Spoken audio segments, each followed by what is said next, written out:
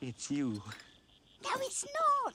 McTwist brought us the wrong Alice. It's the wrong Alice. It's absolutely Alice. You're absolutely Alice. I'd know you anywhere. I'd know him anywhere. Well, as you can see, we're still having tea. And it's all because I was obliged to kill time waiting for your return. You're terribly late, you know. Naughty. Well, anyway, time became quite offended and stopped altogether. Not a tick ever since. Cut. Time can be funny in dreams. Yes, of course. But now you're back, you see. And we need to get on to the Frabjous Day. Frabjous Day. I'm investigating things that begin with the letter M. Have you any idea why a raven is like a writing desk?